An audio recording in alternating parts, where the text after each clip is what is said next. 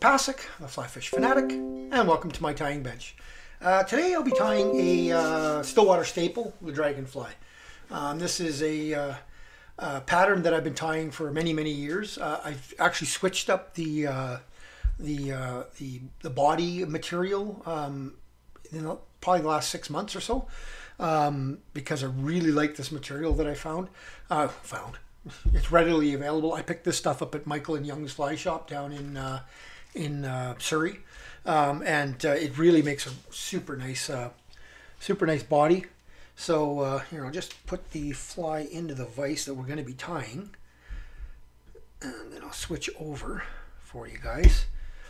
I used to just tie it with a regular chenille body, but this stuff is awesome. So that's what we'll be tying right there. Okay, and this stuff is nice and supple and lots of movement in it. It's got a little bit of sparkle. So what it is, this material, it's so you can see, hopefully you can see that whale's back, and it's the MC Eggitt in the Imp Green for the body. I tie a lot of blobs with the sunset, I think it's called, sunny pink. So the blobs, and then there's this one as well that I really like, is the orange sorbet. So again, right, for blobs, and it's made for egg patterns, but it works really well for blobs and for boobies and for stuff like that. And I really like how it comes together for this. And when this gets wet, it gets a little thinner. And you can, if you want, you can tie this a little tighter and make it more Gompfus style, so a little bit fatter, or you can tie it a little looser. And then when it gets wet, it skinnies out, it skinnies down, and then it looks more like a darner, right? So, okay, so that's going to be the body.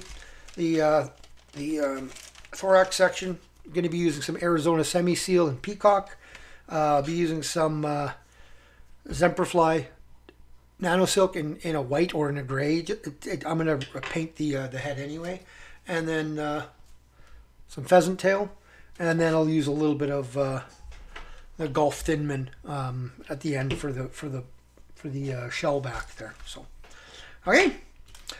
For the hook, I'm using a Hends BL 354 in a size 8.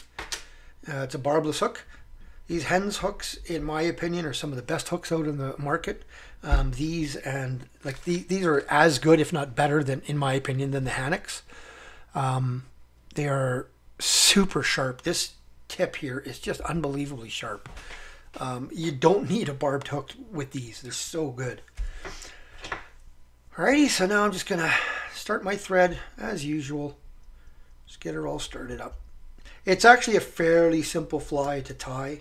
It can be a little challenging at first to get the proportions correct, because the proportions, especially getting those legs the right length. Now, there's two different ways, and I'll get into that when we tie the legs. There's definitely two different schools of thought on how to tie these legs in, but we'll see how it goes, and we'll go from there.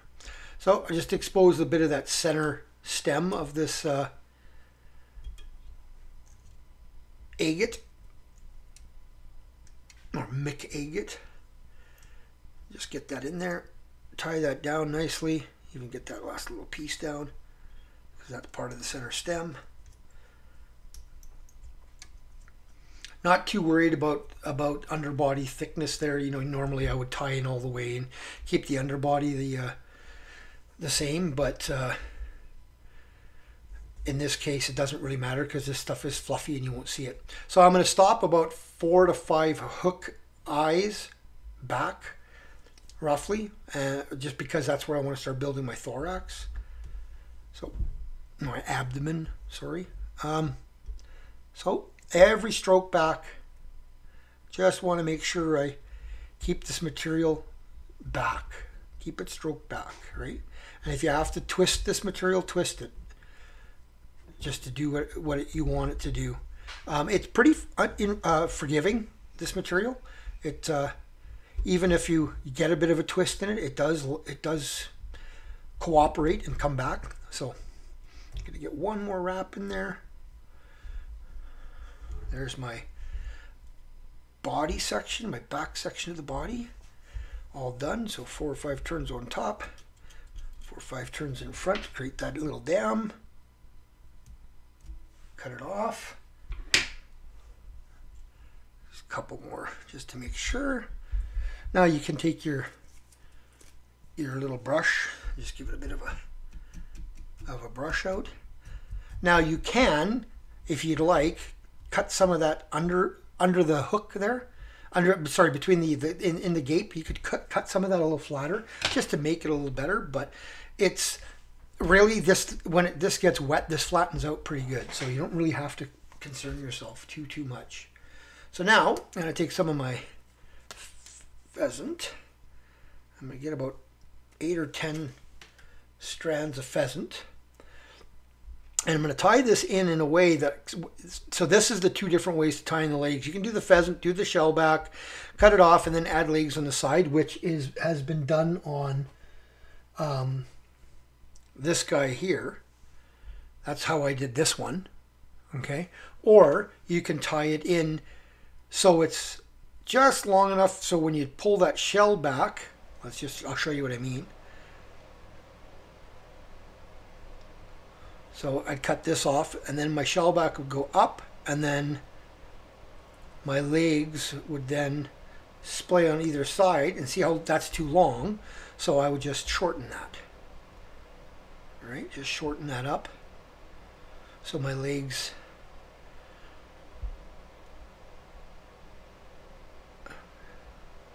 will be about that right length when I pull that over. So that's the way I'm going to do it for this one. Just gonna crank that down, come forward with that shell back just to make sure it's all tightened in. Take my scissors, cut that off.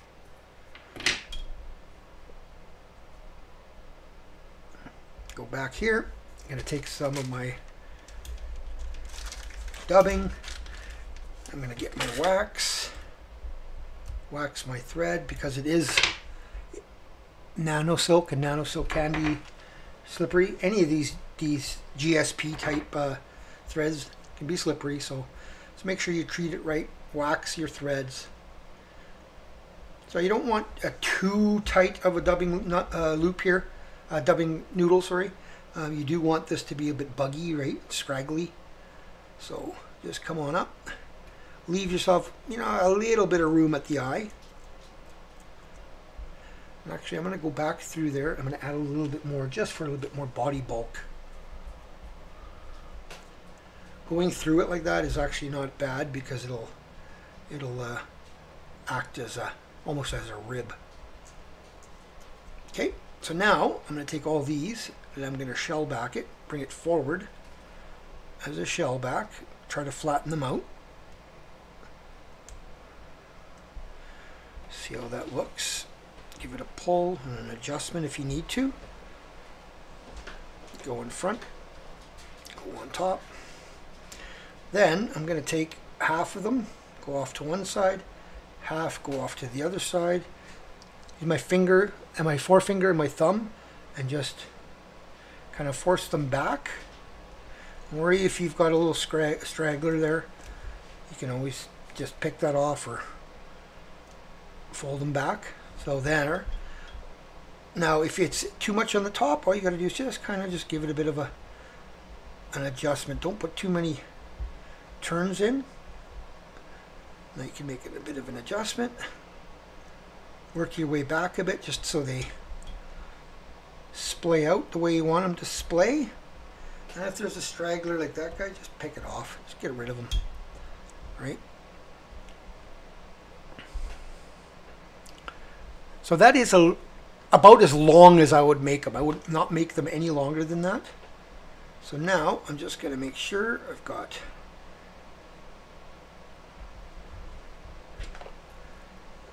enough of a head there. I'm just going to do a little whip finish right on the head.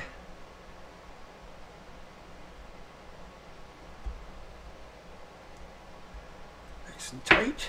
Do a second set. I like doing 2 sets of whip finishes myself on almost all my flies. And the reason I do that is because sometimes I forget to put head cement on. And this way I know I'm protected. I've got at least a backup in case one gets pulled out, right? So now I'll push that down out of the way. I'll take my green felt pen, wherever the heck I put it. There it is. I really like these markers, guys.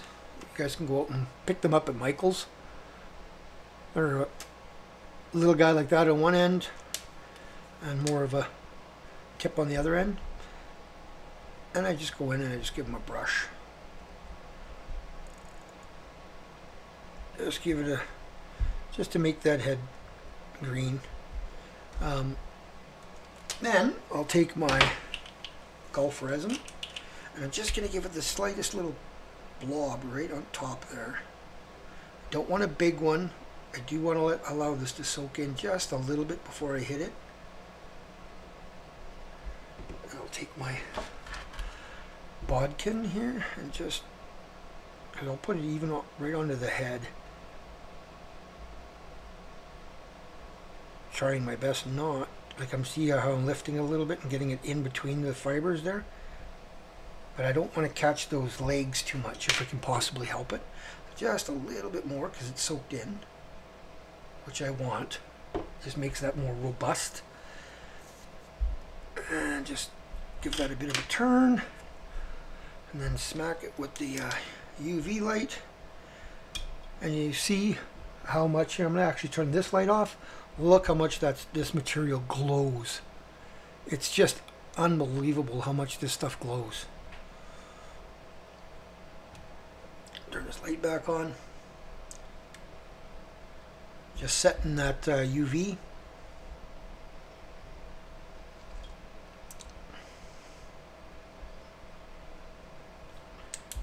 And that's the finished fly, guys. That's it. Like I said, when this gets wet, this'll slick back and this will thin out. Let's see if I can actually, I'm going to get it wet. I'm just going to use some saliva. But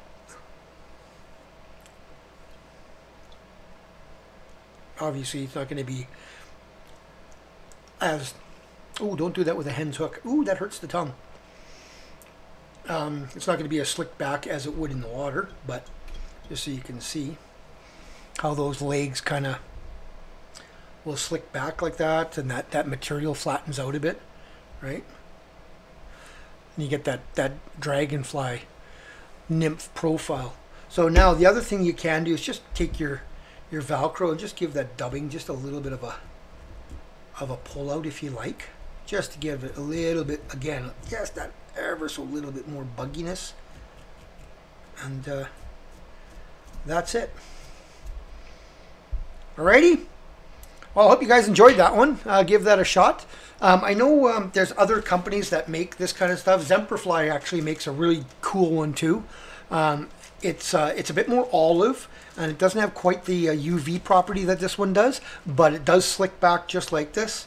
And it's a really nice one as well. But yeah, this material really, like I said, it does such a nice job of getting that profile, especially of like a gomphous. And like I said, if you wanted to make this just a little bit more darner like, you could just take this and just nip off some of this material here, and you just get that a little bit more slick, skinnier, darner type body, right? So there, right? And then when that gets wet, that'll all slick out. Alrighty. Well, I hope you enjoyed that. If you did, give her a thumbs up. If you've already subscribed, thank you very much. If you haven't, consider doing so. And do me a favor, share my videos with all your friends. Once I hit 1,000 subscribers, I will be giving away a copy of my books that I've written. I'm just going to actually switch over to the cameras here. Let me give away a copy of the 2 books I wrote. And a selection of the flies that I've tied on this channel. So, yeah. Please subscribe and spread the word. Tie lines, everyone. See you in the next tying video.